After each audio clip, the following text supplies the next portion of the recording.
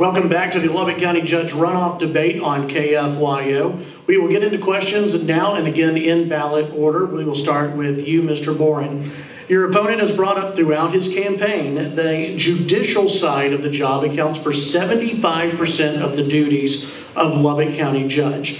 You have disagreed with that characterization of the duties. What percentage of the job do you believe is judicial? Well, I think it's an important, critical part to the job, the probation, handling all the guardianships and the probates, these sort of things. But also, this is a citizens court set up by our founders. They set up district courts, county courts, and a people's court. This is a people's court. And they intended for anyone to be the county judge as a citizen. In Texas, we have approximately 13% out of 254 counties that are attorneys. And with that being the case, the majority of them, more than overwhelmingly, do not handle a lot of the issues that my opponent says is critical. If 75% of this job is what he says it is judicial, then somebody's not looking after the citizens, they're not looking after our criminal justice system, the sheriff's department, they're not looking after our roads, they're not looking at the taxation policy, they're not looking at the emergency operations center. I think the trend in Lubbock County has been the county judge has chosen to take this type of response, but the overall job as set by the Constitution of the state of Texas is administrative with additional judicial responsibilities which are critical. There is a judicial attorney and an investigator currently in the office of our county judge, and to handle the excess and the issues. Anything that is disagreeable or anything that is in conflict goes automatically to county court, all three.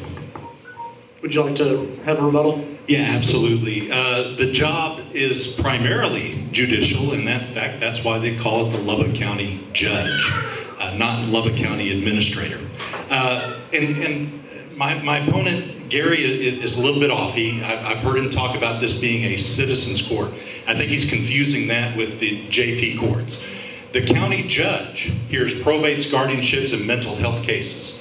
In fact, believe it or not, it is the only court in the courthouse where you cannot represent yourself.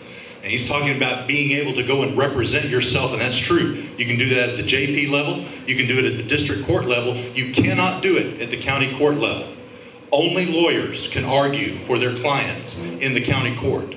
And so we think it's vitally important that the county court be headed up by an attorney with legislative and judicial experience that understands the law. This law has gotten extremely complicated. 19 new guardianship laws just in the last legislative session.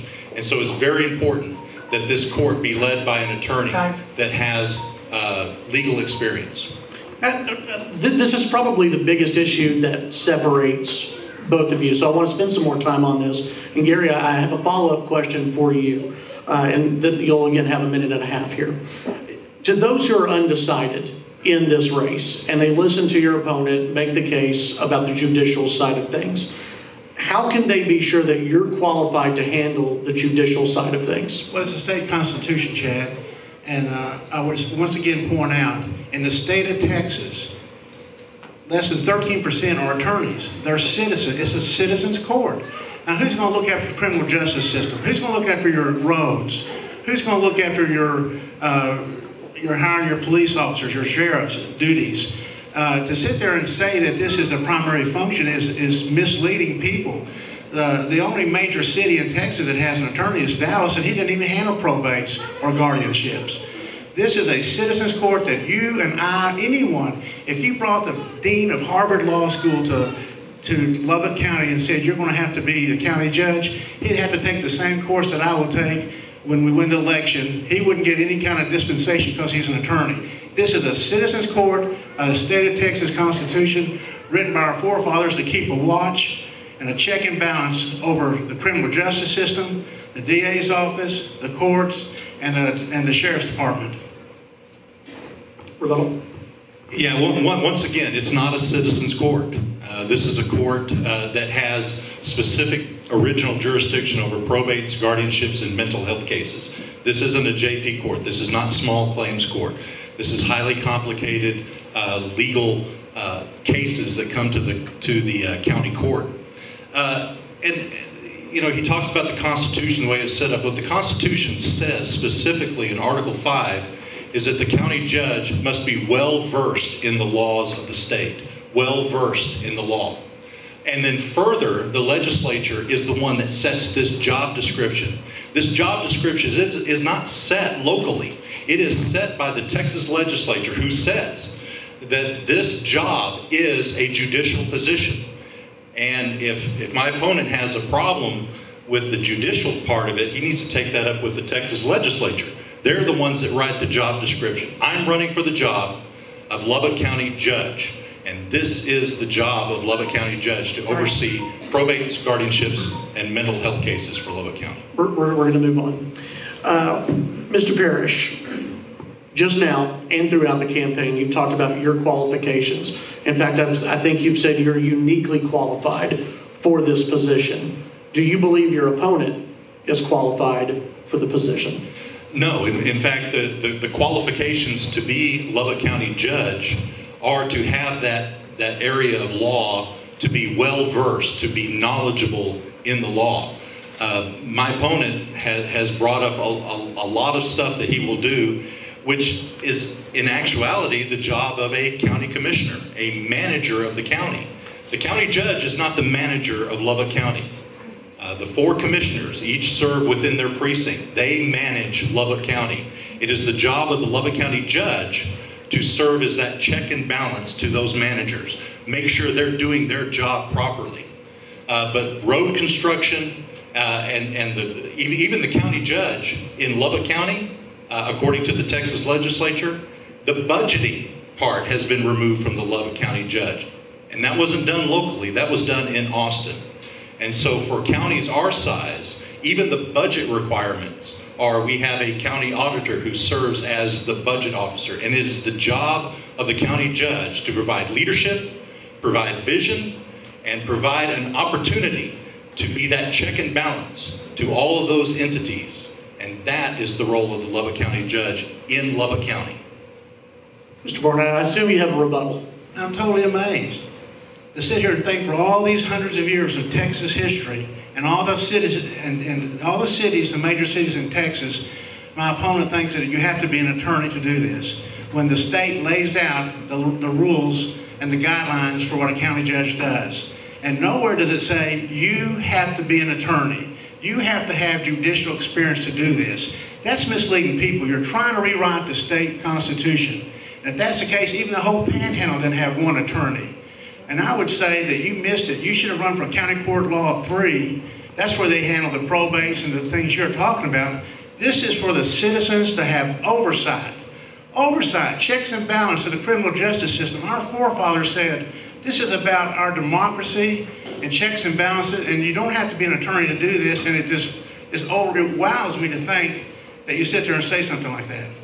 Have a follow-up. Well, sure. In the entire history of Lubbock County, we've only had one county judge that was neither an attorney nor had judicial experience prior to becoming county judge in the entire history of Lubbock County.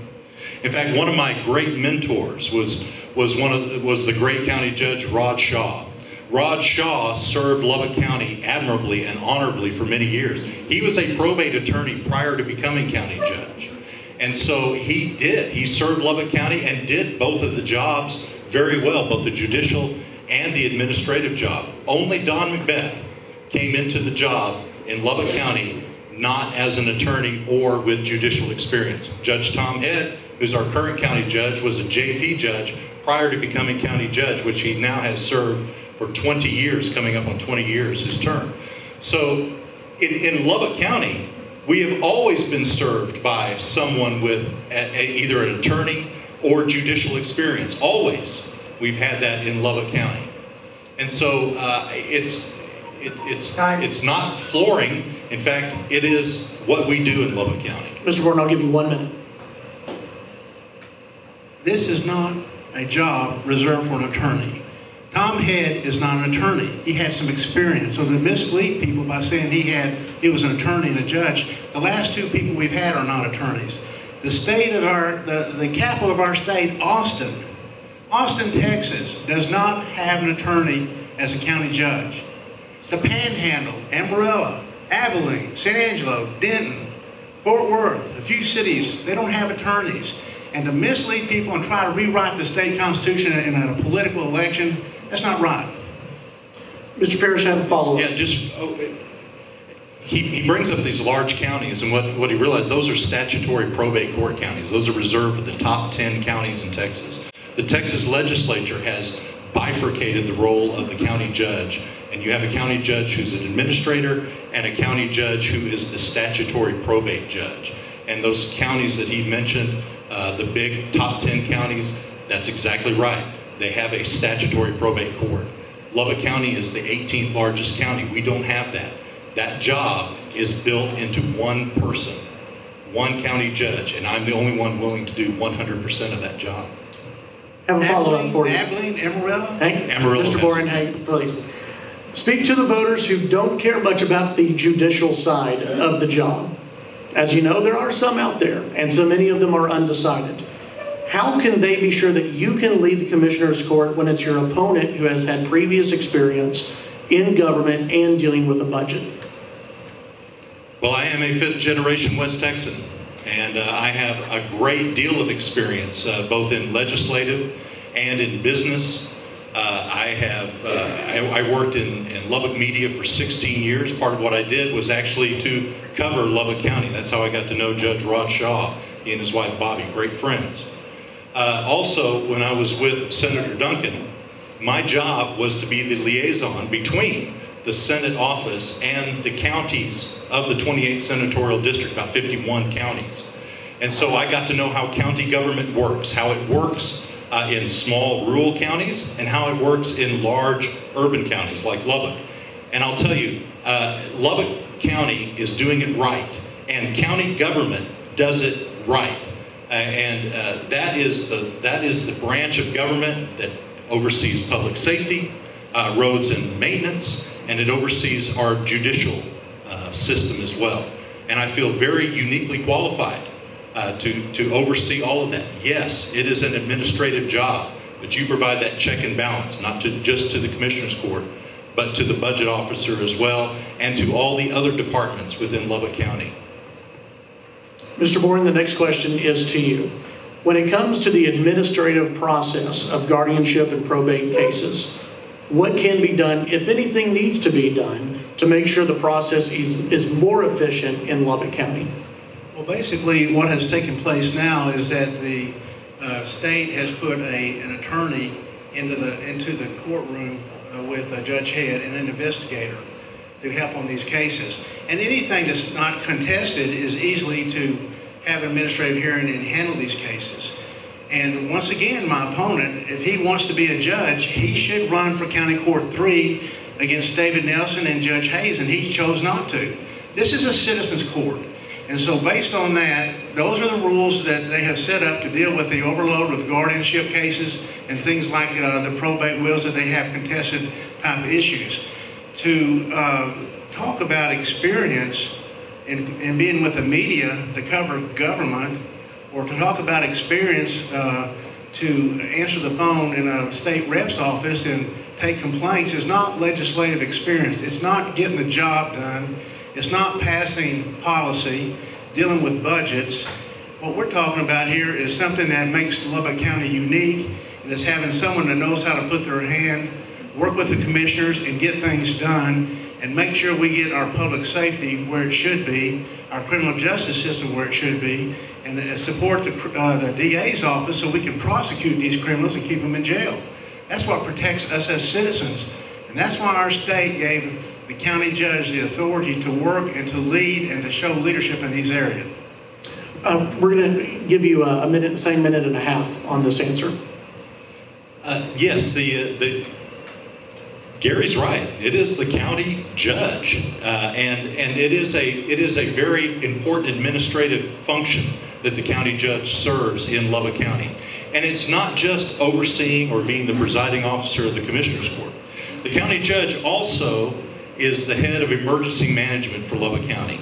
And this is a very vital part of what the Lubbock County judge does. In fact, I used to say, if we have an emergency or if we have a disaster, and I was corrected very strongly in saying, it's not a matter of if, it's always a matter of when. And so as county judge, what you do is you draw in all of those resources in order to mitigate that particular disaster that comes in, either through the cities or through the state or through the federal government and FEMA. And so I feel very qualified to do that particular job for Lubbock County Judge. Plus you're also the head of the elections of Lubbock County. And so being and knowing election law is part of my practice as an attorney. I know election law. I also know contract law. This is part of what I do, and as county judge, I will bring all of those administrative skills to the table and do the entire 100% job for the citizens of Lubbock.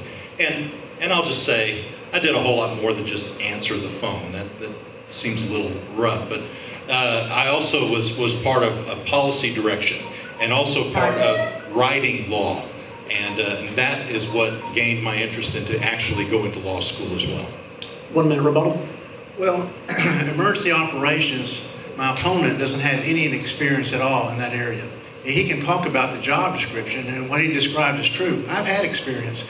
When Katrina hit Lubbock, we sat down there with Mayor Mark McDougal, Tom Martin, ourselves, and all of Lubbock's public safety, fire chief, the chief of DPS, the sheriff, all the water, the sewer, all the components that come together to protect and work with communities and work with the governor's office. I've had hands-on experience with that. He's reading a job description. He has not had hands-on experience doing that. And lastly, you know, when it comes to the administration of this office, you have to have budgeting skills. You've got to have personnel skills. You've got to know how to work with groups of people, 300, 400, 500, how to understand public safety, their needs, how to build a progression plan in government, how to have government policy and purchasing, contracting, and work with all these and lead and get the contracting done on the county roads that need to be done that hasn't been done in Lubbock, Texas like it needs to be. We're going to go ahead and take our next break here on KFYO. When we come back, we will continue our debate, the Lubbock County Judge Runoff Debate here on Newstalk 95.1 FM and 790 AM KFYO. Welcome back to the Lubbock County Judge Runoff Debate between Gary Boren and Curtis Parrish. Our next question, Mr. Boren, goes to you first. So both of you will have an opportunity to answer this, of course. As we all know, voters in the city of Lubbock voted in favor of abandoning the Lubbock Municipal Coliseum and Auditorium this past Saturday. In your role as Lubbock County Judge, would you support a venue tax election in Lubbock County to help pay for a new dirt floor arena? No, sir. Because our mission from the legislature is criminal justice system. That's to take care of the courts, to take care of the prosecutor's office, take care of the sheriff's office, the jail, and all the businesses that go with that, to take care of the county roads. How could I in good conscience tell you that we're going to support raising your taxes to build an entertainment facility when you've got a strip paving down by the second fastest growing school district in Texas that has never been fixed, has broken promises with Lubbock Cooper. We got issues in Friendship, School District, Shallowater, Idalou, roads in Slate that need addressing, over in Ransom Canyon, some areas there. How can I go to you in good conscience and say, well, pay more money so we can have entertainment? No, I can't do that. I wish I could. I love entertainment. I brought major entertainment acts to Lubbock. Sir Paul McCartney, Rascal Flatts, ZZ Top. You know, I've worked on many music acts coming to Lubbock. I love these kind of venues. And I love FFA and FHA and rodeos and the programs, junior livestock. But we've got to have our mission that we're supposed to do and not be chasing things that are not focused on our mission, and that's what gets government in trouble. Mr. Parrish. Yeah, our core mission in Lubbock County is public safety, it's roads and maintenance, and it's our judicial system. Those are our core values, our core mission values in Lubbock County. And anything that deviates from that, it just gets us off on a rabbit trail. No, I would not support that, and for a couple of reasons. Not just because it's wrong for Lubbock County, but we're statutorily prohibited from doing that. In fact, to sell bonds for a county to sell bonds for a sports facility, we have to be above $1.2 million. That's according to the government code 1432.001. So it's not just the fact that I'm not for that. It would be against the law for us as the county to come back and to try to sell bonds in order to build a sports arena. This is not the job of Lubbock County Judge, and I am completely against this proposal. I have a follow-up. Mr. Boren, you were on the Lubbock City Council, and as you know, voters have been pretty angry with the current and past Lubbock City Council members because of deferred maintenance. Both of you have talked about maintenance on the county-wide level, and that being something important. Speak to the voters a little bit about the decisions made while you were a council member on not putting more into the Auditorium Coliseum, and if that will have any impact on your decision when it comes to maintenance as Lubbock County Judge. Chad, in 2004, under Mayor Mark McDougal, Tom Martin, Jim Gilworth, myself, and the others on the City Council, we had inherited a mess at LP&L. It was in the hole of $2 million. We found out that our #1 water resource, Lake Meredith, was dry, and we had to focus on getting water for Lubbock citizens. But we had to fix roads. So we had a bond election. And it was in 2004, $30 million that passed 67%, I believe. And here's the kicker on this thing. We made a promise to our citizens, because it was in recession times, that if they would support voting for this bond, we would not raise your taxes. We would, as the debt was being paid off, we would release bond money. And we gave our word, and we kept our word. And then from 2002 to 2004, we had 3 elections that everything passed. 67%, 60% on sales tax, 82% on LP&L separate from the city, because we kept our word. And that's what you have to do is to have trust in your government, is keep your word and have trust. Mr. Parrish. Yeah, part of that also was that they said that they would put $4 million of that into the Auditorium Coliseum to build it up, to get it up to code, all of those things that was promised to us as voters back in 2004. And that council, with Gary Boren on the council, decided to spend that money on something else other than the Auditorium Coliseum. That's why we're in the position today where we've got a deteriorated facility because of deferred maintenance. And this particular policy, we all know, we were asked to vote for this in '04, which we did, to the tune of 66, 67%. And yet that money was not spent for the Coliseum, it was spent for something else. So we are in that position today, where the voters now had to make a decision to abandon the Coliseum because of its deteriorated status, because that council decided to spend that money that was promised to the Coliseum and the auditorium and spend it on something else. That's why we're here today. Was that a bad decision in your opinion? Yeah, I think it was a dishonest decision. If they wanted to not spend the money on the Coliseum, they should have said, this bond money, this $30 million package, none of it's going to go to the Coliseum, but that's not how it was sold to us. They wanted our vote. They wanted our vote for this big, humongous bond election to add debt to the city, and they said, we'll use $4 million to fix up the Coliseum and auditorium. And we all said, yes, that's important. And they failed. Mr. Boren. That is a total misrepresentation, untruth statements on your whole discussion here. That money was not released at all. #1 issue that was released was $9 million for roads. #1 issue released. #2 that was released was $6 million. And the Coliseum didn't even come up till after 2009 or 10. So my opponent's got his facts messed up.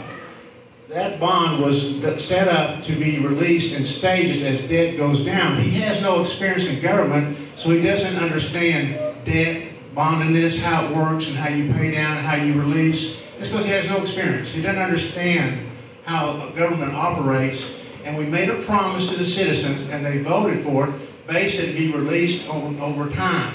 And the next time it came up to be released was in 2010. That was years after I wasn't there. But the council kept its word, and that's why we had bonds being passed, local elections being passed during the period we were there. Time. Yeah, I mean, if experience, we know what experience is doing to us at the city level. Our city council right now, our city of Lubbock is $1.5 billion in debt. $1.5 billion. And this is from policies back in the time that Gary Boren was sitting on council. Because this was an idea that said that what we will do is we will take and spend bond money and we'll deal with it later. We'll kick the can down the road. Now, was it for good and important projects? Granted. But Lubbock, the city of Lubbock has the highest bond debt of any city in the state of Texas. Any city. Lubbock, the city of Lubbock. Now, Lubbock County, we have one debt, and that was for the detention center. That will be paid off in 7-8 years. When that's paid off, that debt will roll off, and Lubbock County will be debt-free. And I'm committed, as Lubbock County Judge, to keep us debt-free.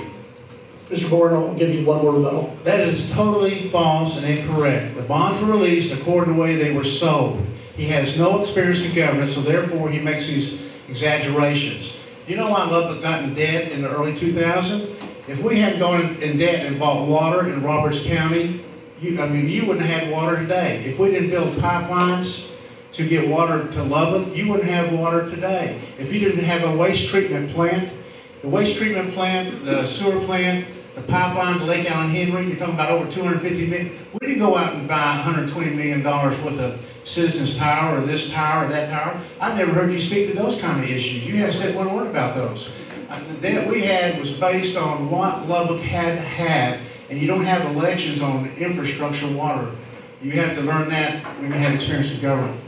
Let's talk about roads in Lubbock County. During our last debate, Mr. Boren, I believe you brought up that you would be in favor of a bond election to cover road repairs in Lubbock County.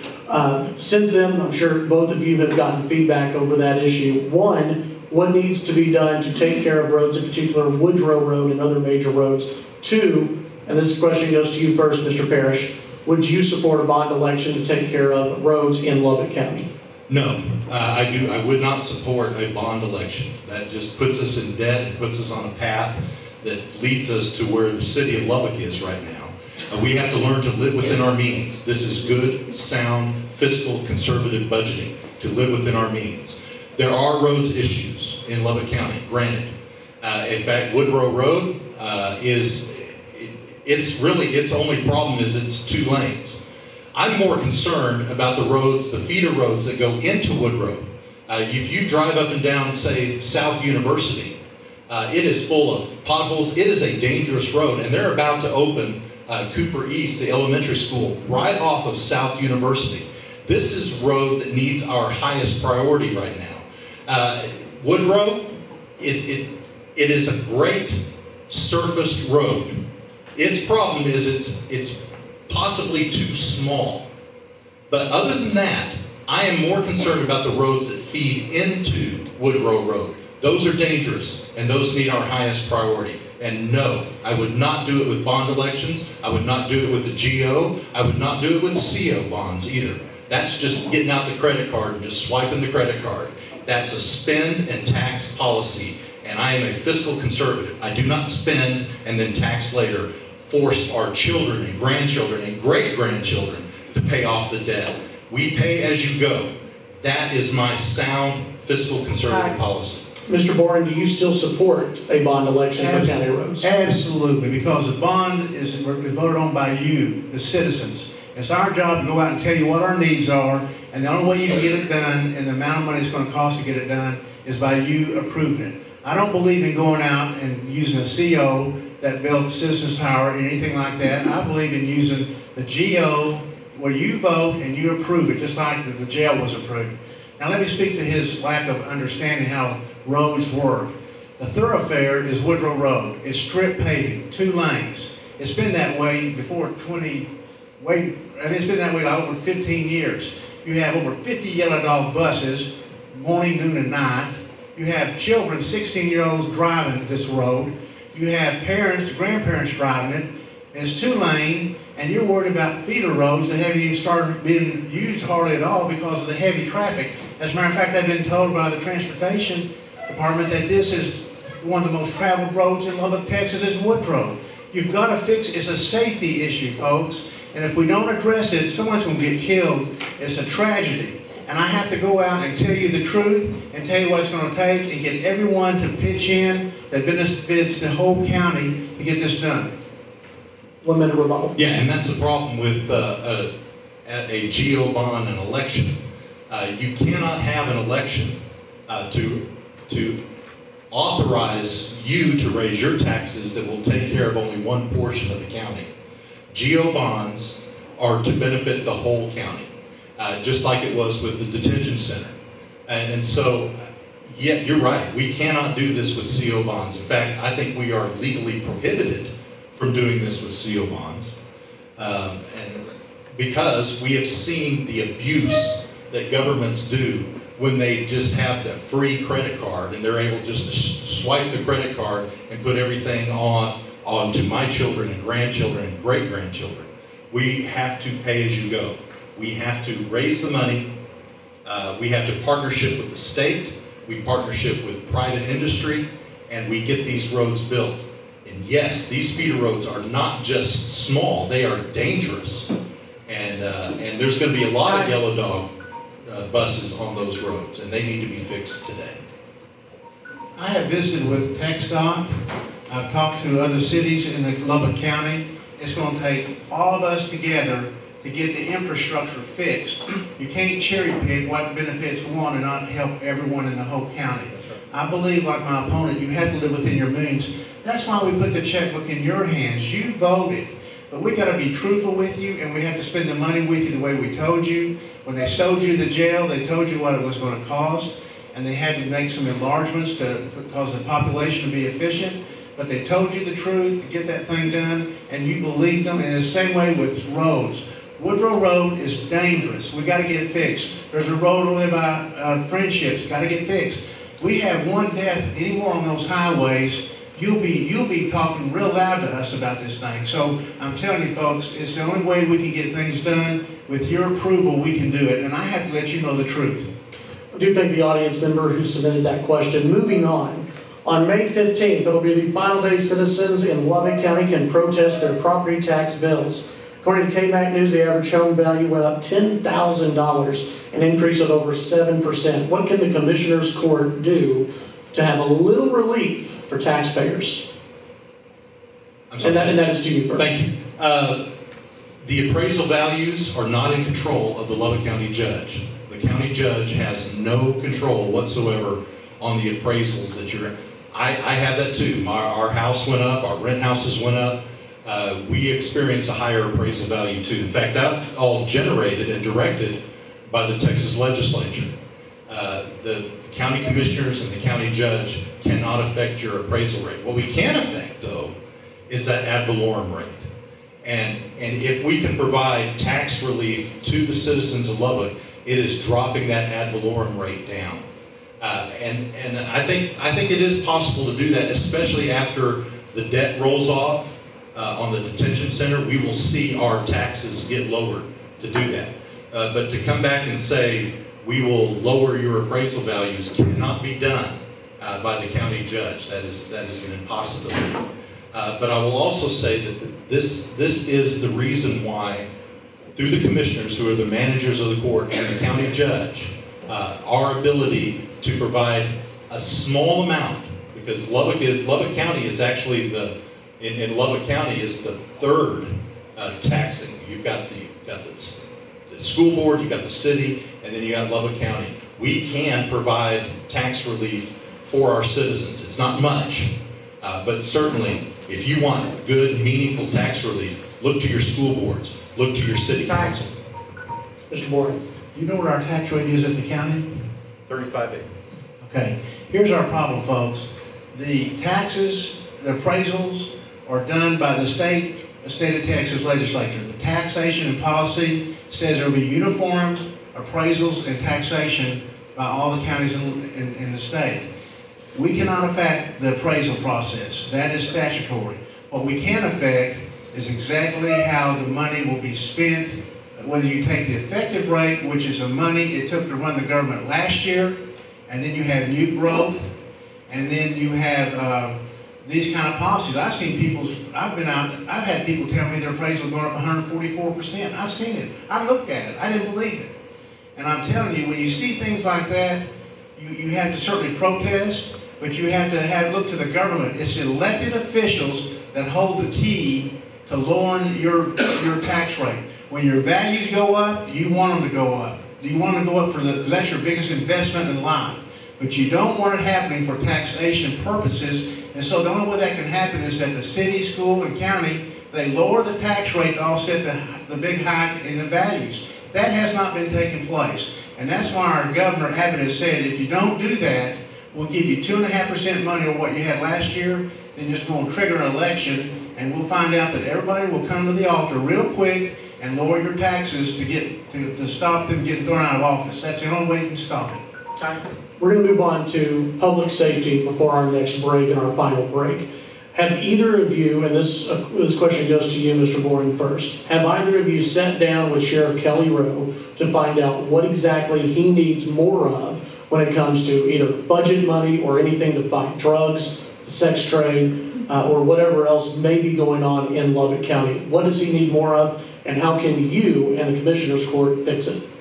Not only have I sat down with Sheriff Rowe and looked at his needs and priorities, but I have gone out in the county and I've ridden with Sheriff Rowe, I've ridden with his deputies, I've ridden with them in SWAT cases where I've seen them take down, you wouldn't believe the kind of perpetrators we have in Lubbock County that are out there. I've seen what they're doing in the drug trade and what they need, the tools, they need the training, they need the most latest equipment.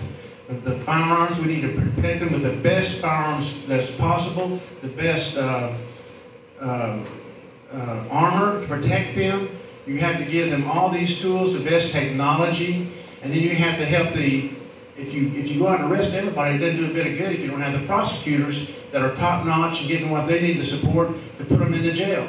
He also has to take care of these people that staff our jail, the jailers. And you got to get top-notch people, and he's having to compete with all the school districts now, Texas Tech, DPS, and it's putting a drain on him losing people that are critical people to all these other forces that are public safety, law enforcement. So we got to give him the budget responsible so he can fight property crimes, he can fight the drugs. I've seen tables that length full of drugs and weapons and cash they busted here in Lubbock with the cartel. I've seen what they've done. And I'll tell you folks, we're in a war. And that's why I'm telling you it's a priority. It's one of my top 3 priorities is help the sheriff protect us. Hi, Mr. Parrish. Yeah, I've sat down with Sheriff Rowe many times, and one of the things that he has said directly to me that they need to make sure is on sheriff patrol. They need boots on the ground. They need folks in the field. Right now, the highest budgetary item of the Sheriff's Department is the detention center. And most of the personnel who work for the Sheriff's Department work out at the detention center. If Sheriff Kelly Rowe does have a need, it is in the need of patrol and making sure that we have adequate sheriff's deputies who can cover all quadrants of our county. That's the direct answer to your question is he needs additional personnel. A couple of years ago, Sheriff Rowe went to the Commissioner's Court and said, we need some extra funding for our drug enforcement. And the Commissioners actually raised the ad valorem tax in order to give the sheriff those additional tools that he needs to fight our drug crime. We're the hub city. And therefore, we are also the hub city for drug trafficking. We're also the hub city for sex trafficking. And that just absolutely crushes my heart. So I want to make sure that the sheriff does have the personnel that he needs to make sure that we are all safe and secure in our homes. When we come back, final statements from the candidates for Lubbock County Judge.